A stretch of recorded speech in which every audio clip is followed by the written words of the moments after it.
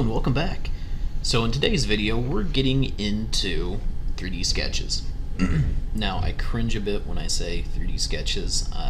Personally, I do not like them. I think they're very hard to control and properly constrain down. So typically if I can do something with a 2D sketch, I do it with a 2D sketch. But there are applications for 3D sketches that come in very handy for us whenever we're trying to do an odd job, or even just doing a frame generated frame in 3D sketch, or like a tube and pipe run in 3D sketch. It can be a bit easier. But like I said, my own personal feelings aside, I don't like 3D sketches, but I'm going to show you some tricks with them. So first things first, some of you might be thinking 3D sketch, where's 3D sketch? Well, underneath where we normally have start a 2D sketch, you have a drop down that has start a 3D sketch. So if you click on that, it switches over to the 3D sketch environment. You see it's got a lot of different looking options inside of it.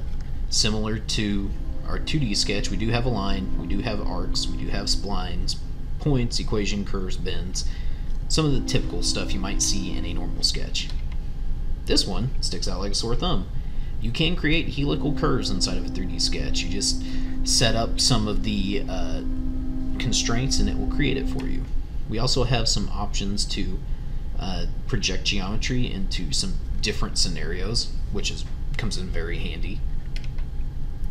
So we can dimension just like we could in a normal 2D sketch.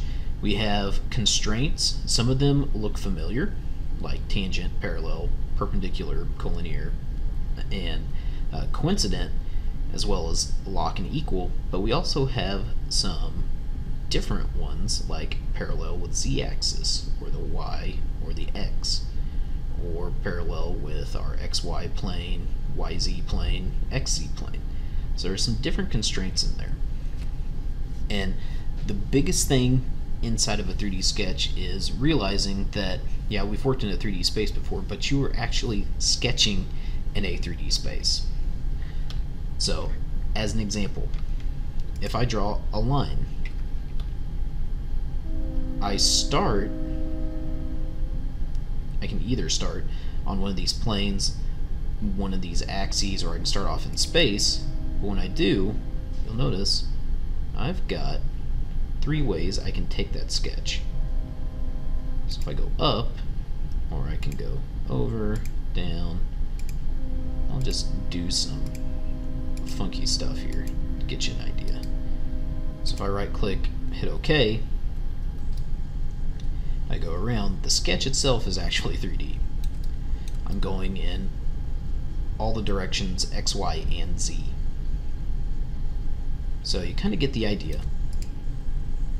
Then from there you can add in constraints, dimensions, so on and so forth.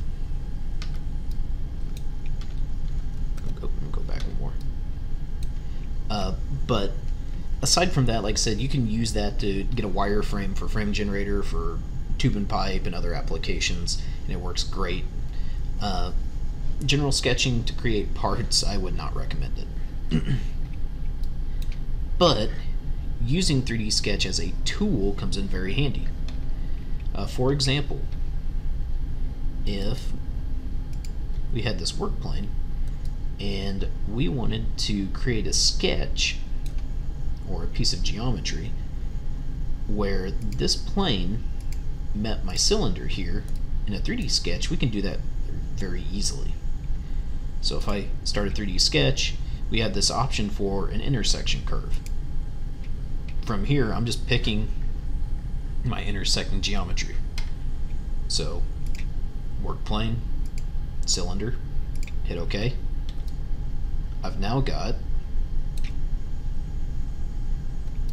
this geometry that represents that intersection.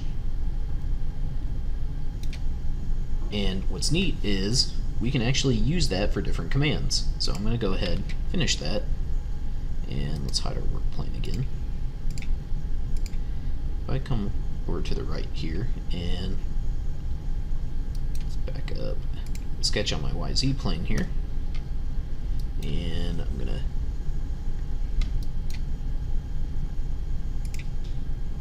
project that guy. I could go in and create a profile.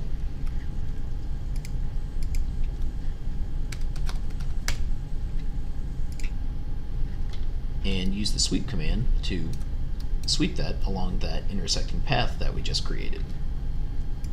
So if I go sweep, select my path, there we go. It's a really neat little trick that we can use for trying to find areas that intersect. It comes in very handy.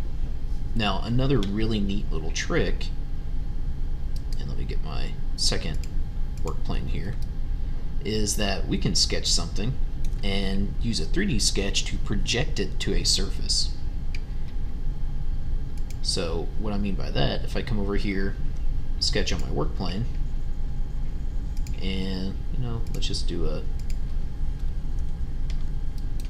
little rectangle here, make it 1.5 by 0.75.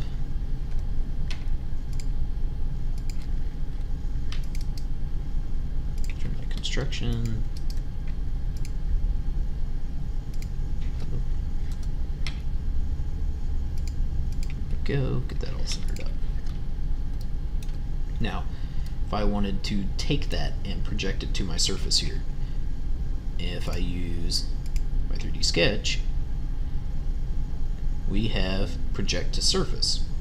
So if I click that, click my face, make sure that's the only face I need. Yep. My curves, which are all the lines creating my rectangle there. And then our output, we have a couple different options. We can just project along the vector, so it'll project it straight onto that, project it closest point, or we can wrap it to the surface. Really, it just depends on your situation, what you're trying to achieve. I typically just stick with project along a vector. But if I go ahead and hit OK, should be able to see it has wrapped that around there. Pretty neat. And again, we can use different commands from our 3D modeling tab to interact with that, like sweep. Go ahead and finish that. So there are just a couple of different ways that we can utilize 3D Sketch without fully committing to using the entirety of the 3D sketch. I find that using the intersect, I use that a lot. And not just for sketching things, sometimes you can use that if you're really looking for an area. So if I wanted to find the area of that piece there, it's an easy way to create that profile and then use your measuring tool to get the area. So a lot of different applications for it. Again, with my personal feelings aside for the 3D sketch, it does have some application and use. That's what I have for you today. Hopefully you've learned something. Take that information, utilize it as you will, and as always, be inventive.